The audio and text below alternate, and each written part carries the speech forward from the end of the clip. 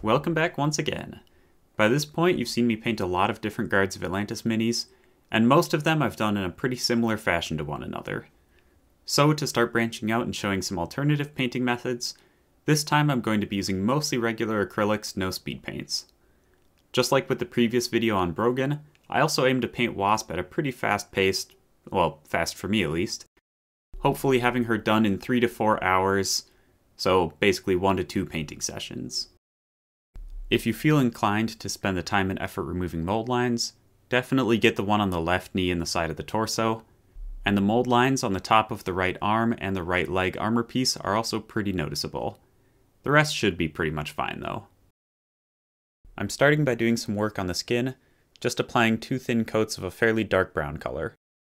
I'm painting the skin first since it's sort of the innermost part of the model, which makes it feel like a natural starting point. There are a few areas that I missed or that were a bit tricky. Make sure to get the little bits of leg skin, as well as the feet around the sandals.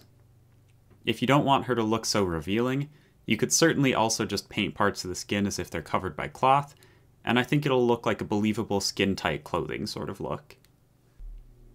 It's helpful to make the second coat a bit thinner as well, so that it flows easily into the crevices that you may not have gotten with the first layer.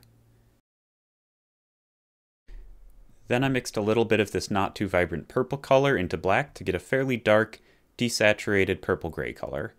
And again, I thinned this a little bit with water to make the application easier. I used this to paint all of the black straps and belts and such, as well as the hair. I also painted the backpack coil this color, but in retrospect I wouldn't do this, since I end up painting it with a bright blue electricity effect later.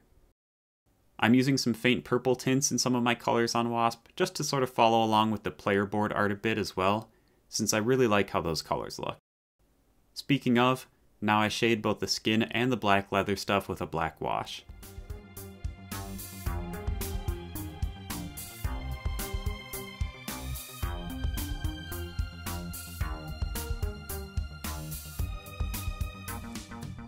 And while that dries, I paint a layer of light khaki or tannish on the base.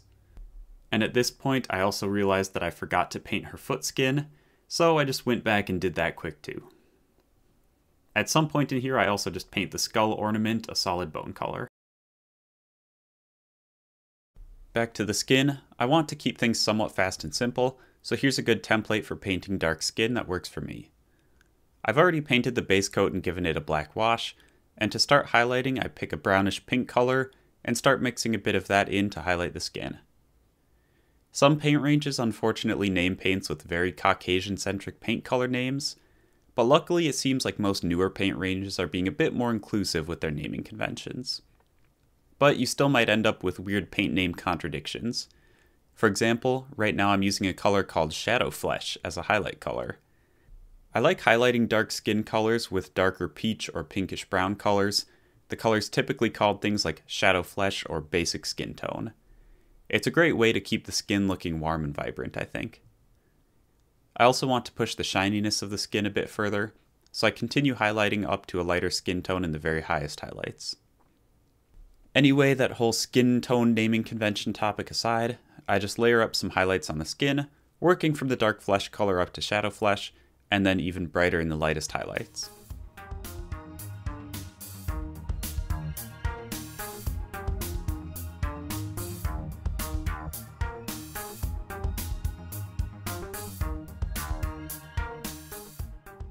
I also went the extra mile and highlighted her stomach as if there was a six-pack there, even though there's no sculpted detail for that, just because I thought it would be fun.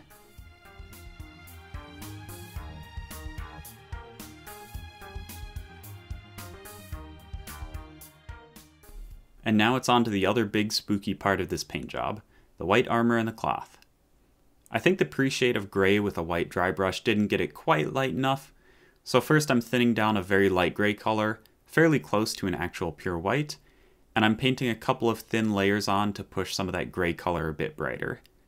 I'm sort of reclaiming some of the midtones that are too dark of a gray, and pushing them brighter and closer to actual white.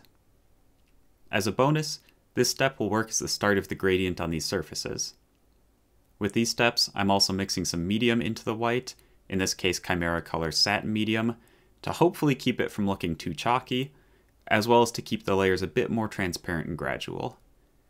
I'm using a satin medium, but a matte medium or any other thinner like Games Workshop's Lamian medium would probably work okay as well. I'm pushing this up to pure white, but I keep the pure white fairly thinned down with some medium and a bit of water, so I don't think I ever actually build the surfaces up to a true pure white.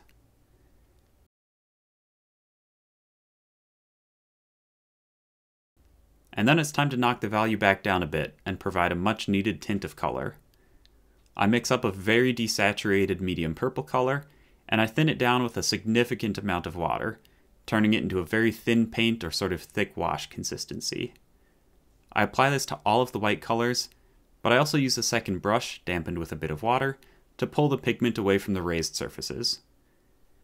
At this point it looks a little messy, but we'll neaten it up a bit soon. I mix a little bit more purple and gray into the mix, still keeping it very thin, and apply that to the recesses and deeper areas of shadow, but since it's sort of a wash consistency, you don't have to be too neat with this. Also, you don't have to use purple like I'm doing for this. I chose it because I think it'll look cool, and I've never tried painting purpley white cloth before, but it's also very common to shade white surfaces with light blue, a warm tan or khaki color, or just regular flat gray. And now that the shading's applied, it's time to build back up some white color with some layered highlights. I thin this with some water to keep the layer lines from being too noticeable, but that does mean that this takes a while longer.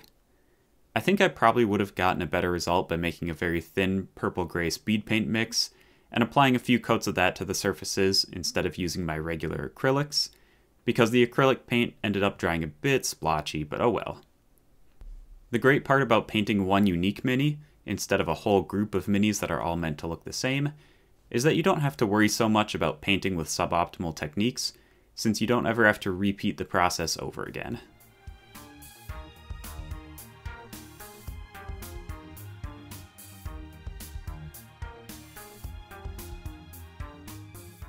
And while I'm painting highlights, I also highlight the black cloth up to a light gray.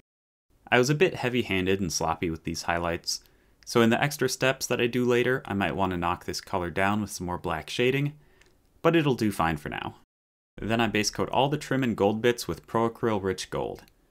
I specifically really love this gold paint. Its coverage is great, so one coat will be more than enough. I take my time and try to be careful not to get gold on the nice white surfaces or the skin where I already spent a good chunk of time. I paint the armor trim, the belt buckles, and I carefully pick out the headdress and the other decorative stuff, and then I paint the power pack and whatever this crescent boomerang thing is. And with the gold base coat in place, I move on to shading it with snakebite leather contrast paint. Any brownish speed paint or contrast paint will work here, or a wash as well. I just picked one more or less at random. And I know that this is technically breaking my no contrast paints rule for this mini, but I want to use a thick shade at this step, and in my mind this is a bit different from just coloring a surface with contrast paint. And as mentioned, you could also use a brown wash here and get a similar result. Oh, and I also shade the tastefully decorative waist skull with this color as well. At this step I do use a brown wash, but this time just to wash the base while I wait for the shading on the gold to dry. And after waiting a few minutes off camera for that to happen, and somehow miraculously avoiding disaster when I accidentally knocked Wasp onto my wet palette full of paints, I mix some of a light bronze color into the gold and use that to highlight all of those elements.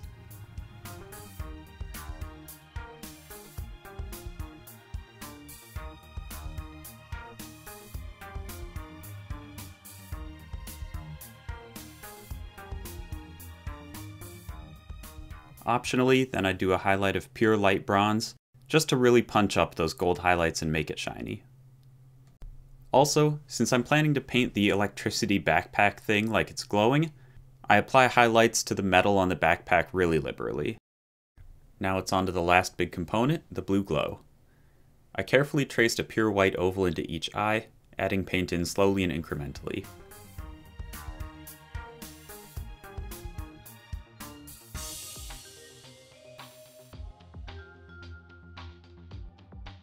Then I thinned down my white paint with some water, just to the point where it flows nicely, but not so that the opacity is too low. Then I paint this over all the surfaces like the coil and the energy chain thing. Just be sure it doesn't pool too much in the recesses between the coils or anything.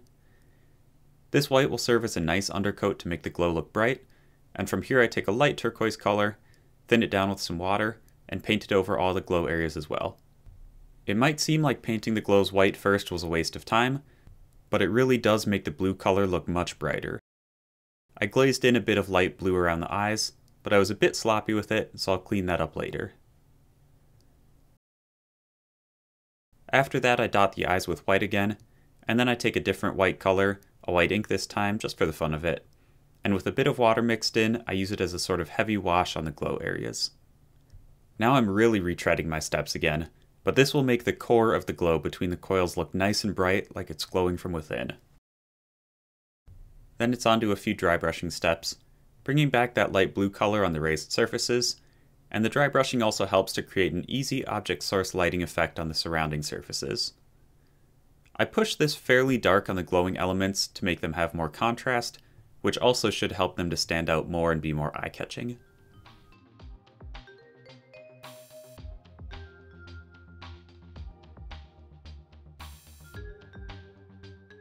And I refine the glow by thinning the medium blue with a lot of water, and glazing it in a couple thin layers over some of the surrounding surfaces.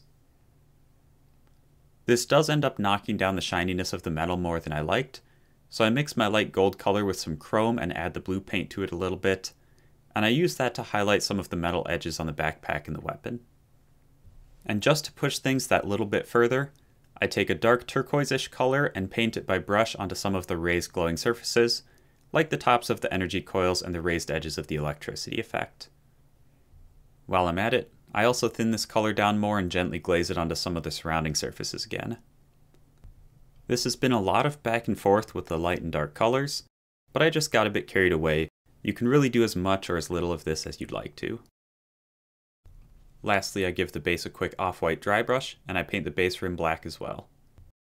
It's close to done, but the keen observer in the audience might have seen that I need to make a few fixes.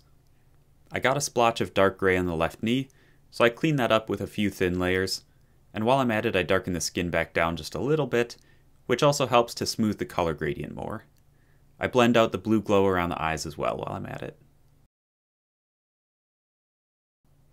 I also got a few dots of white on the shadowed area of the waistcloth, so I mix up an approximate color match and use that to hide the dot.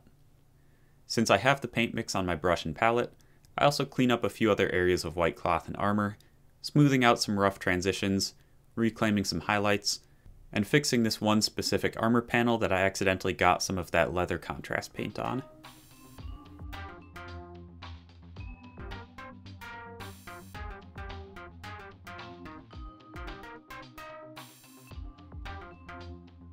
I also quickly highlight the waist skull ornament a couple times, and the last thing I do is mix a dark gray to pull back the highlights slightly on the black cloth.